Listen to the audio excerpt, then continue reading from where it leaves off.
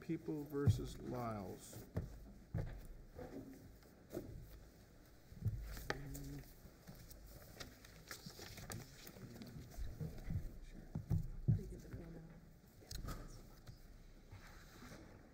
Unlike a calendar case, the arguments are 15 minutes per side, and the first 2 minutes are uninterrupted. You may proceed.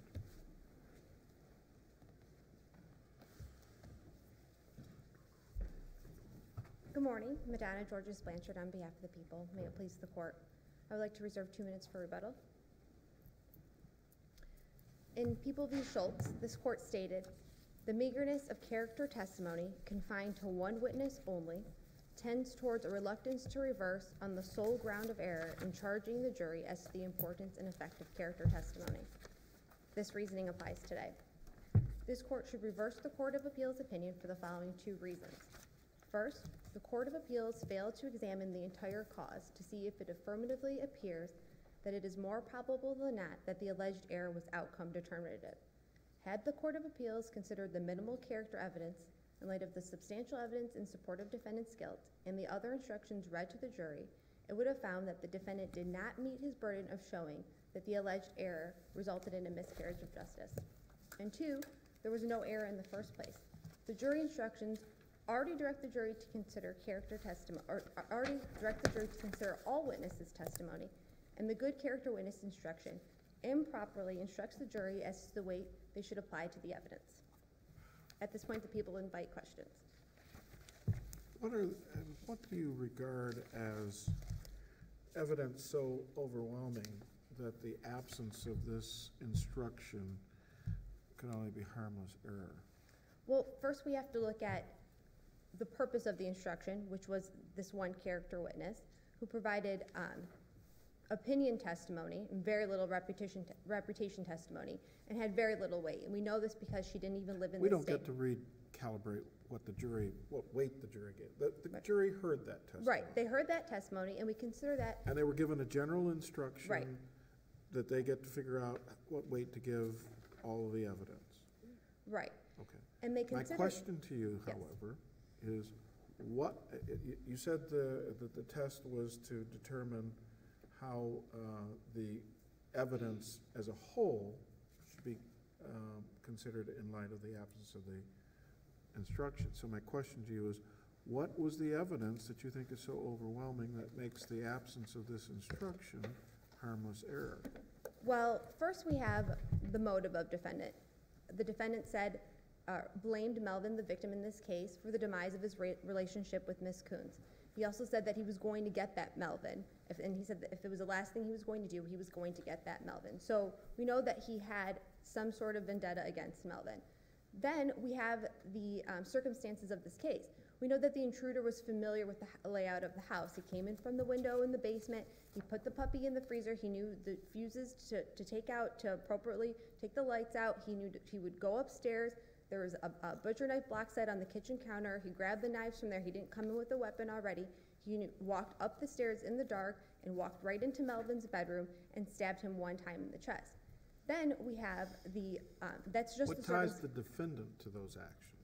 Well, so we have his motive, we have the circumstances of the crime, and then we have the people, the 2 girls that were in the home, women now, testimony of what occurred that night. They heard Melvin gasping for air. They were told to go call 911. They're going downstairs, and as Melissa's walking down the stairs, she's walking slowly, and Kimberly says she's walking behind her, wondering why Melissa's walking slowly until she sees a figure in front of them too. And Melissa says she sees who she described as defendant, a person she's lived with for, they're unsure, but it's about 3 years. Before, she knew it was defendant by the description or the shape of the body in front of her and the very distinct smell that he had. Kimberly behind her also recognized the person in front of them as defendant. And then they leave the house. The person who left the house knew another exit other than the exit that the 2 girls were leaving from, and they go to their neighbor's house. And the very first thing they tell the neighbor and the daughter testify that they said that the defendant is in their home. And so we have all this connecting the defendant to the crime. In addition to that, once the lights are turned back on, they find defendant's shoes in the home with the sponge taped to the bottom. I actually found 1 shoe of a pair. and they identified those shoes as the shoes that defendant wears. All that together, we have motive, and yes, it's circumstantial evidence, but motive and circumstantial evidence carries a case all the time. And while the identification is not typical in the sense of the clear eyewitness identification in a photo lineup, these two girls knew the defendant. They lived with him. When you're in a room with somebody, you know their presence, and they saw him. They said that there was sunlight coming through, and they saw his figure, and they identified his smell. So when you consider that evidence, in light of the very little weight that the character evidence would have in this case, or has in this case, and then the other instructions read to the jury was told to consider Kim Hardin's testimony, the character witness's testimony. They were told to consider all witnesses' testimony, each piece of evidence to determine whether the defendant was guilty beyond a reasonable doubt. There was no instruction telling them not to consider Kim Hardin's testimony, so why are we to think that they didn't consider her testimony in determining whether the defendant was guilty beyond a reasonable doubt? You do concede that the character instruction gives a thumb on the scale for the jury giving particular consideration to character evidence. Yes, and that's why the people believe that the instruction should not be given in the first place. Why are we highlighting this specific piece of evidence when it's not done in any other situation, that this specific piece of evidence may alone sometimes create a reasonable doubt? That is not stated in any other instruction in all the criminal jury instructions. And it does put the thumb on the scale, telling the jury that... But that does make its absence consequential, does it not? Well, the jury is told to consider each piece of evidence in determining defendant's guilt. And they're supposed to... but this one says, this one really look at more closely. Well, isn't that right? Yes, the instruction does say that. So why isn't that a consequential omission? Well, because other than the fact that it shouldn't be given in the first place, the jury shouldn't be told to highlight any specific piece of evidence more special than others, and it's not done in any other... no one's argued until this point that right. the instruction was legally incorrect. Nobody said that. There was not an objection in the trial court. You can't give that because even though it's a standard criminal jury instruction, it is legally incorrect because it elevates this form of evidence over every other evidence. Right, that did not occur. So that's not a preserved issue, is it? The propriety, legal validity of the instruction is not something that was preserved for argument here, is it? In the trial court? Anywhere. Well, it was... You didn't argue that in the Court of Appeals either. No, it was not argued in the Court of Appeals. But to determine whether it was outcome determinative, we should...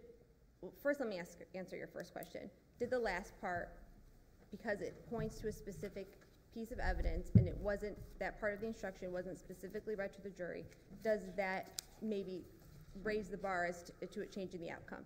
And the answer to that question is no, because the jury is already told to consider each piece of evidence and each witness's testimony and to see whether they believe them. And the jury was told in this case, you should think about each witness and each piece of evidence and whether you believe them. Then you must decide whether the testimony and the evidence you believe proves beyond a reasonable doubt that the defendant is guilty. So all you have to do is insert that witness's name, and they're supposed to do the same exact thing. Now, they're also told what is a reasonable doubt, how that's created. What you have to listen to all the evidence. Does it create a reasonable doubt? Does the jury also need to be instructed that that alone may create a reasonable doubt? Well, we already know that because they're told that they have to consider each piece of evidence to determine whether defendant is guilty beyond a reasonable doubt. So no, I don't think that not giving that instruction would have changed the outcome. And we have to consider, okay, whether maybe if this court is inclined to say that this instruction should be continued to be given to the jury, and that part should have been read to the court, or to the jury, I'm sorry. We have to see, would that alone create a reasonable doubt in the minds of the jury? And how do we do that? We have to look at the entire cause, all the facts of the case, including what was argued by the parties, what instructions were given, the actual testimony taken, the character witness's testimony, and that was not done by the Court of Appeals.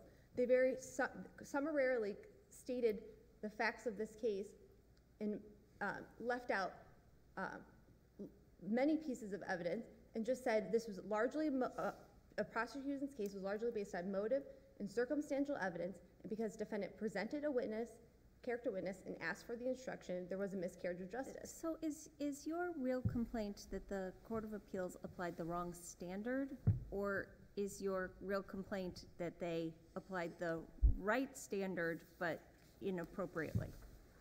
They said the right standard, they said the standard of review, but then they went through Michigan's case law saying that when this happens, it's an error requiring automatic reversal. And then they stated very briefly at the end, regardless, this is a largely circumstantial case based on motive, because of that, and he asked for it, and they gave and he had that witness, there was a miscarriage of justice. But the standard says that you have to look at the entire cause to see if it affirmatively appears, whether it's more probable or not that the alleged error was outcome determinative.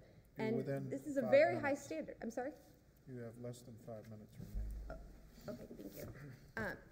And Michigan courts are to presume the validity of verdicts and to reverse only with respect to those errors that affirmatively appear to undermine the reliability of the verdict. And that's just not what we have here. Even if the instruction was supposed to be given, and most of it was covered in the general instructions, we have to look at the character witness's testimony, and it was very minimal. She didn't even live in the community at the time this crime occurred, or 3 years prior, or 2 years after. She had moved to California. She didn't know defendant.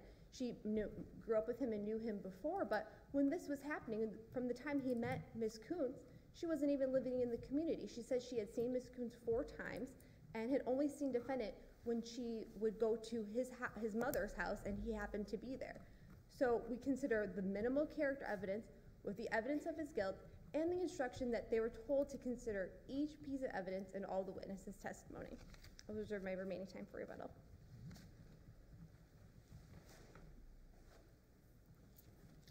Good morning, Your Honors. Daniel Rust appearing on behalf of Mr. Lyles. Quite honestly, I'm not sure why I'm here. The Court of Appeals, in a 3-0 decision, agreed, and the prosecutor agreed, the jury was misinstructed. This court has asked for whether the evidence, whether the misappropriate instruction affected the outcome, and I would say yes. If you recall, this is a 32-year-old case. None of the evidence was presented except from a memory, a 32-year-old memory of a 13-year-old. I would suggest over the years, memories change. I can give an example, several examples of how a memory can change over those years. They had nothing against Mr. Lyles. The 13-year-old was upset with him. She recalled things that happened in her teenage years. And the only thing Mr. Lyles had to defend himself against was his good character at that time.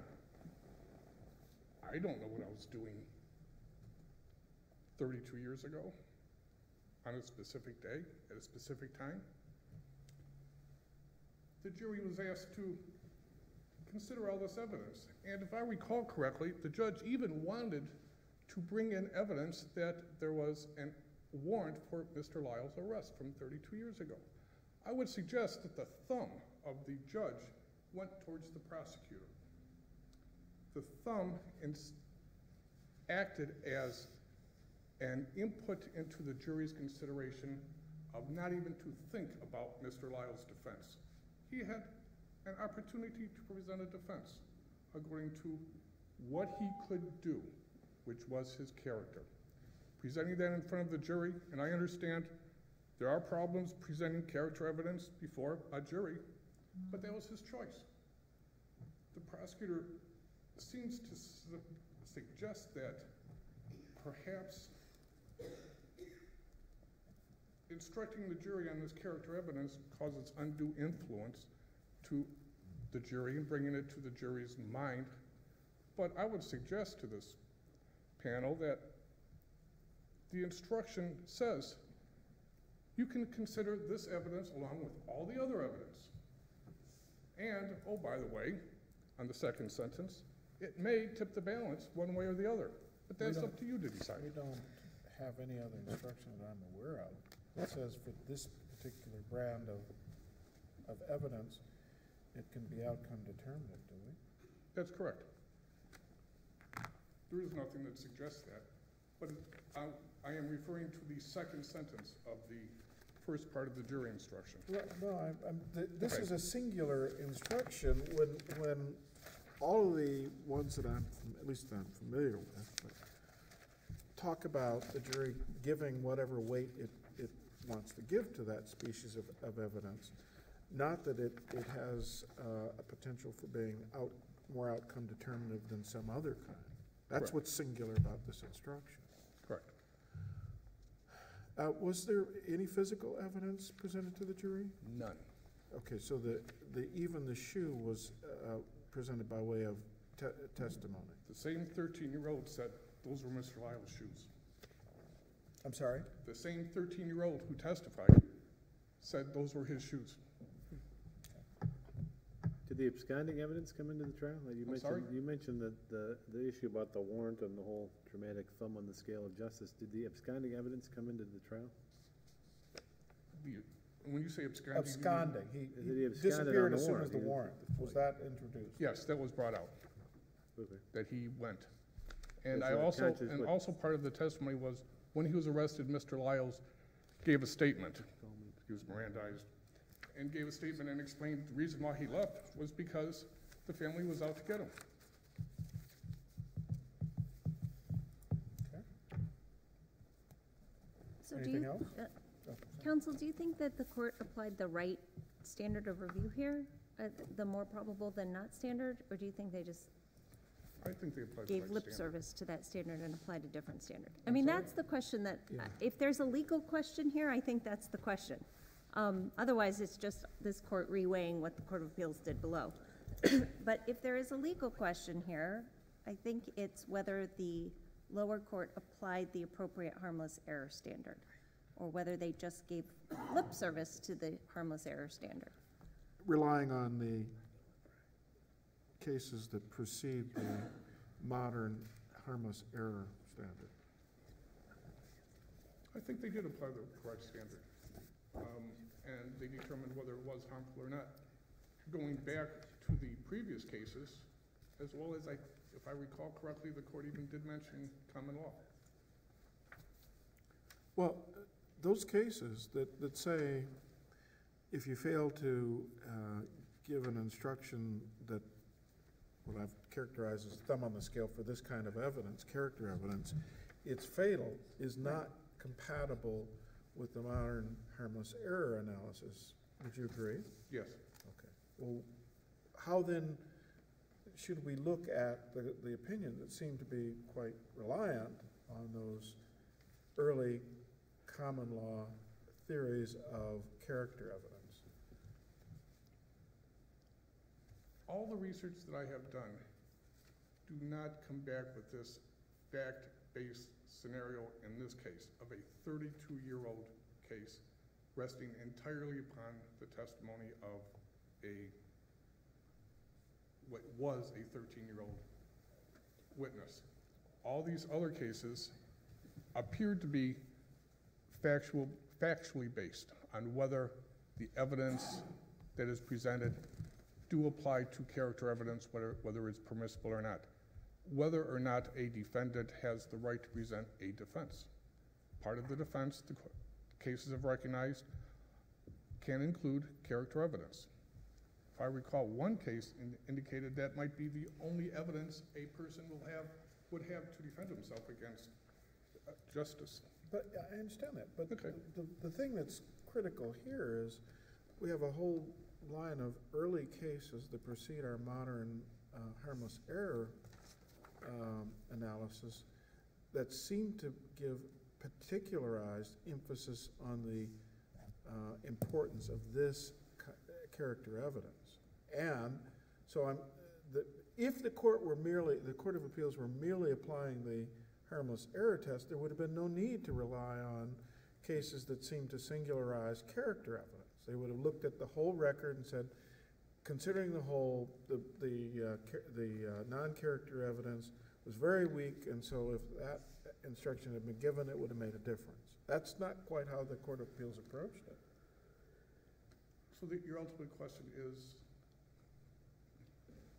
whether Court or of not Appeals- the current trend in giving character evidence instruction would. No, it's really simple. Okay. Did the Court of Appeals, although it's citing the right standard, fail to apply it? No. Okay, that's what I need to understand why. Okay. Even though it relied on this line of precedent that all predates 1950 and doesn't square with our current standard for addressing whether an error was harmless. Because the Court of Appeals recognized that a defendant can present a defense, a proper defense, which can include character evidence, and that wasn't done in this case. I don't think anybody disagrees with that. I don't think anybody even Okay. disagrees that the jury is presumed to follow the instructions, so the fact the instruction wasn't given is meaningful. We're just asking about what do we do about the fact that the line of precedent that the Court of Appeals relied on, all predating 1950, squares with our current standard for assessing whether an error is harmless. Agree with the Court of Appeals. Okay, Good enough? got it. Anything else? Thank you. Thank you.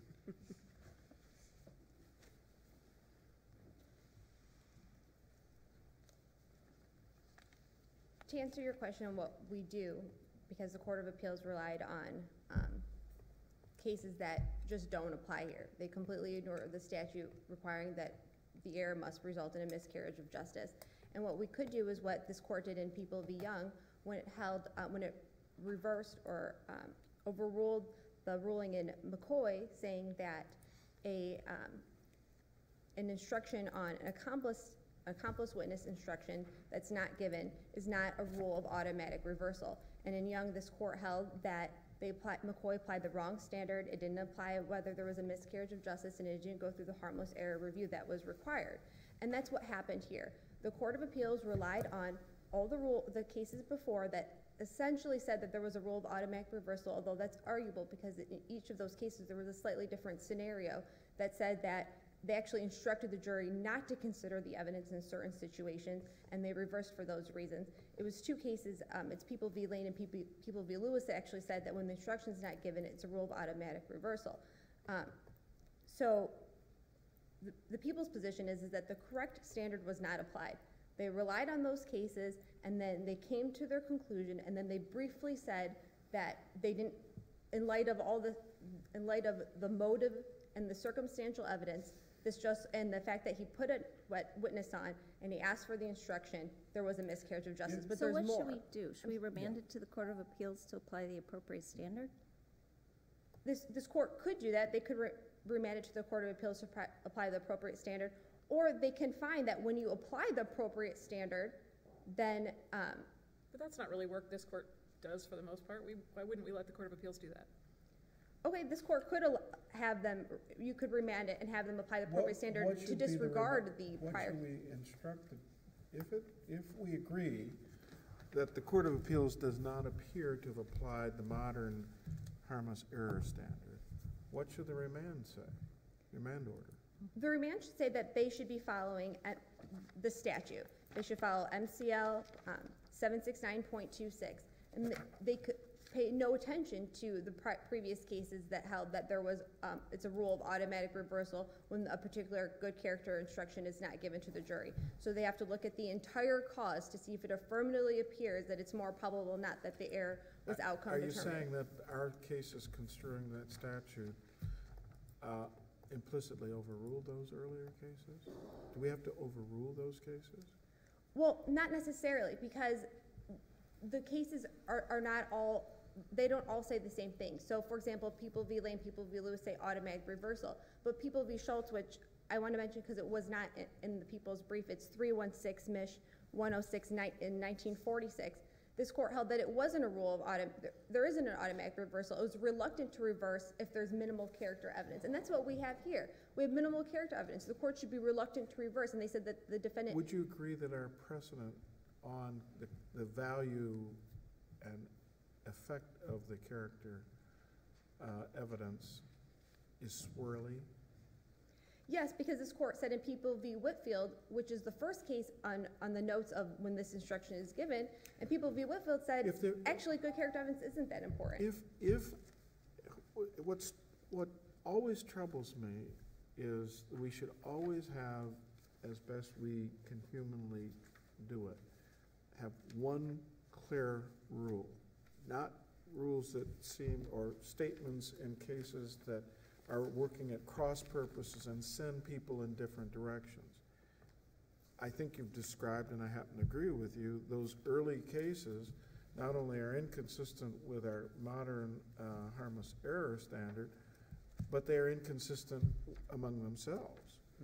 That's absolutely correct. And there is one clear rule that the court should follow and the Court of Appeals should follow, and it's the statute, 769.26, and that just was not applied here. I'd like to point out one more thing, and that's that this is not a defense, this character witness instruction. It's actually not even listed under the defense's instructions that can be given to the court. It's a witness instruction about under the general witnesses along with police officer witness, in that line of instructions. It's not considered a defense for the defendant in this case. Counsel, you're at the end of your time, but I just have one quick question that kind of goes backwards a little bit, and I apologize for that. But you've described the evidence in this case as overwhelming. I'm not sure I agree with that that's an appropriate adjective, but the question I have is, when you listed what I counted as 5 different categories of evidence or things, you left out the absconding evidence. Is there any reason why? Was that not particularly persuasive evidence?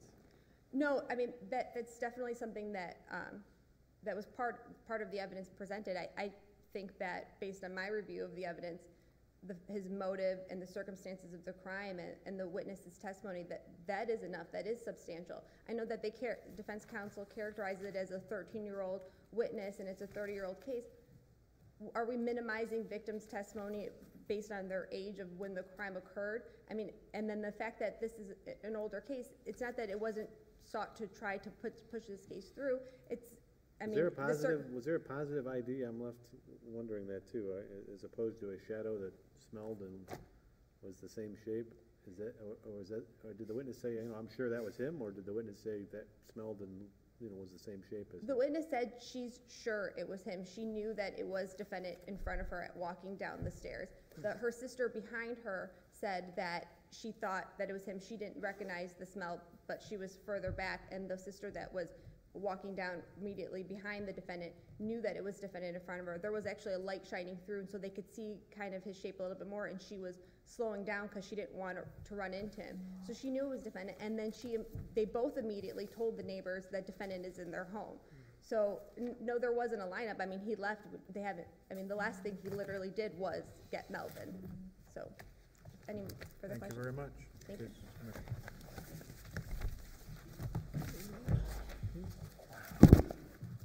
Oh yeah, when do we come back? Tell people. Oh, 1:15.